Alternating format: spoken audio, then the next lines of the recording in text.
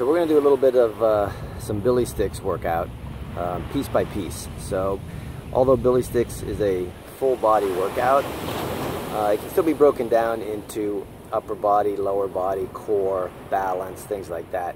So if you want to kind of get an idea of a few different moves from each segment, click on one of the videos and we'll show you a little bit of, a couple of balance moves, a couple of upper body moves, a couple of lower body moves, and a couple of balance moves, and we'll see how it goes. And so you get kind of a better idea of how you can piece together the whole program into a 30 or 60-minute workout.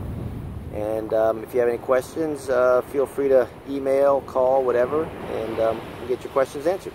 Thanks.